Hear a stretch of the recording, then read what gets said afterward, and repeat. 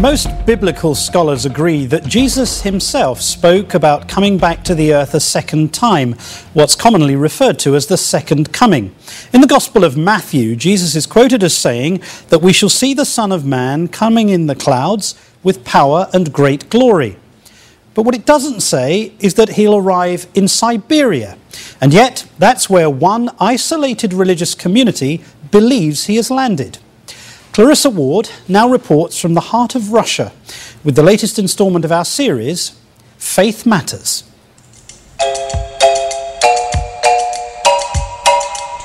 Two white-robed men were standing there among them and said, "Men of Galilee, why are you standing there staring at the sky?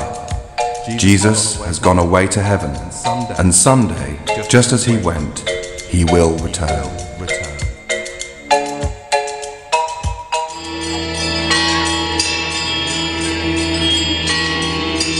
Deep in the heart of Siberia's birch forest lies one of the largest and most remote religious communes on the planet, the Church of the Last Testament. More than 5,000 people live in this wilderness. They have left behind their families and their homes to follow this man. He is known simply as Vissarion, meaning he who gives new life, or as the teacher. He has more than 10,000 followers worldwide, and he claims that he is Jesus Christ. Getting to Vissarion's commune is not easy. From New York City, it's more than 4,000 miles to Moscow, the Russian capital. From there, it's another 2,000 miles across 4 time zones. So we've arrived in the city of Abakan. We're actually closer now to Mongolia than we are to Moscow. We've been flying for 5 hours, and now we're getting ready for the long drive ahead. Abakan is a bleak city dotted with crumbling Tsarist buildings and Soviet-style blocks. It's also the nearest town to Vissarion's base. Certainly everyone here knew who he was, but they didn't seem to like him much. Так как он себя представляет полубогом, это все ложь, по моему мнению. Я слышала о том, что там и голодом они сидят, выращивают какие-то овощи. Once out of the city, the drab concrete of Abakan gives way to rich rolling plains and clear rivers. After hours on the road, we reach Petropavlskaya, where more than 80% of the residents are followers of Vissarion. Life here is very basic. The followers are strict vegetarians and they don't smoke or drink. The houses and churches are built from wood by hand. There are few cars and most energy comes from windmills and solar panels. At the follower school, young boys are taught how to build model ships and young girls learn crochet and singing. If you're happy, do not enter in the shop. If you're happy, do not do. Surrounded by such beautiful nature, it seems an idyllic place for a child. But the portraits of Vissarion that adorned every wall were difficult to ignore. Christmas here has been abolished and replaced by a new celebration on Vissarion's birthday. The biggest holiday of the year takes place on August 18th, the anniversary of the teacher's first sermon.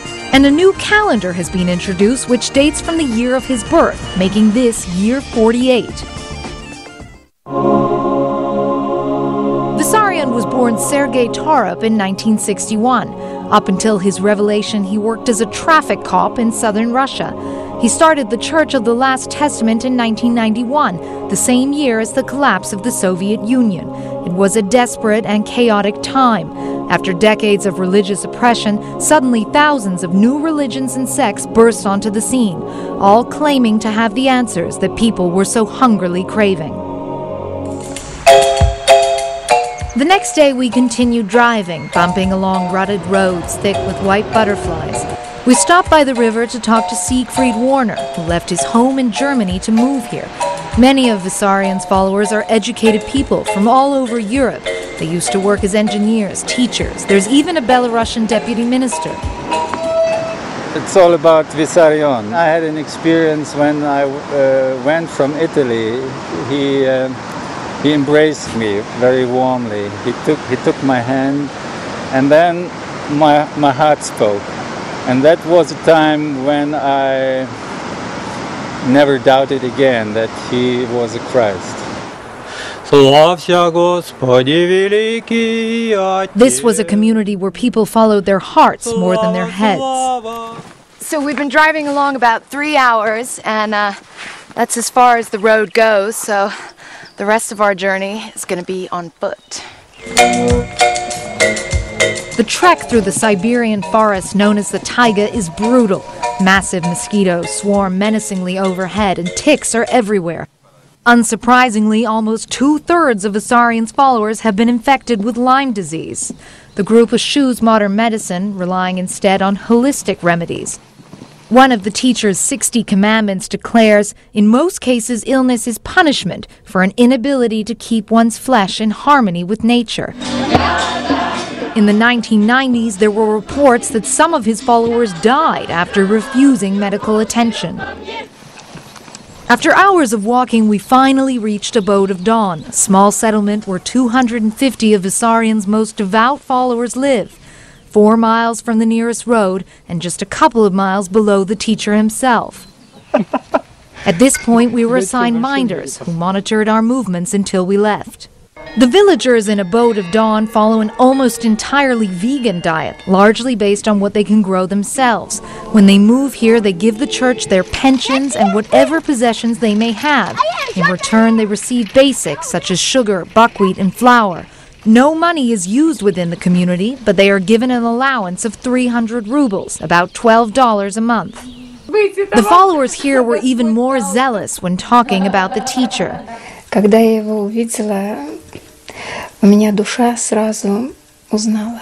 Я просто не могла сдержать своих эмоций, я просто кричала: это он на земле. Я его узнала, он на земле.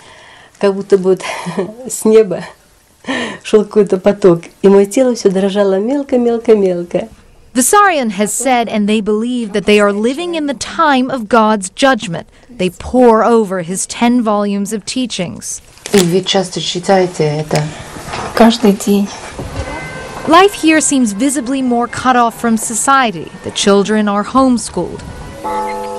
5 times a day a bell rings, and the followers turn solemnly to pray towards the mountaintop where Vissarion lives.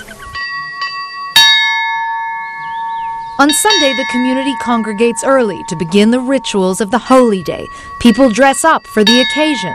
So after some singing and some prayers, the followers are now beginning the long trek up to the top of the mountain where they'll see their teacher. The walk up is steep, and the followers stop repeatedly to sing hymns. Славься, славься, великий Отец, Аллилуйя тебе, Господь. Once at the top of the mountain, they gather at an altar for more songs and prayer. The intensity of their fervor was palpable. As the liturgy drew to a close, I felt excited. We were getting closer to meeting Vissarion.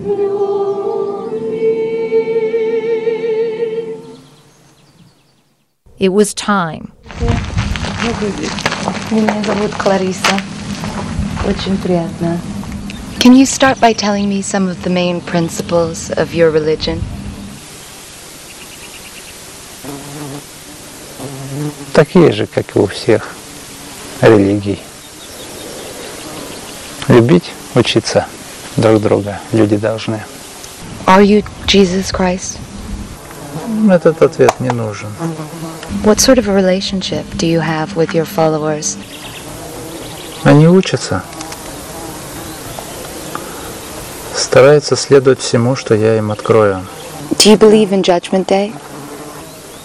Есть время. Определенный период времени, за который должна решаться судьба человеческого общества всего на Земле. Этот период идет. Уже идет. Maybe you could just tell me something that interests you, or our viewers, something that you think might interest Americans. Мне ничего не интересно говорить. Для них еще время не пришло. He wouldn't elaborate on what will happen at the end of the period of judgment, nor when that would be. For Vissarion, conventional calendars are meaningless. It seemed the interview was over before it began. I hadn't expected Jesus to be a man of so few words. Leaving, I noticed a quad bike parked out front. It seemed ironic when his followers were trekking up and down the mountain. I felt inexplicably disappointed, and I wondered about what the future would hold for his devoted community. Yet the number of Vissarion's followers continues to grow as more and more people abandon their lives and flock to this small corner of the world and to this chameleon of a man. Vissarion, the teacher, Jesus Christ, or perhaps just Sergei Tarup, the self-proclaimed Messiah of Siberia. I'm Clarissa Ward for Nightline in Siberia, Russia.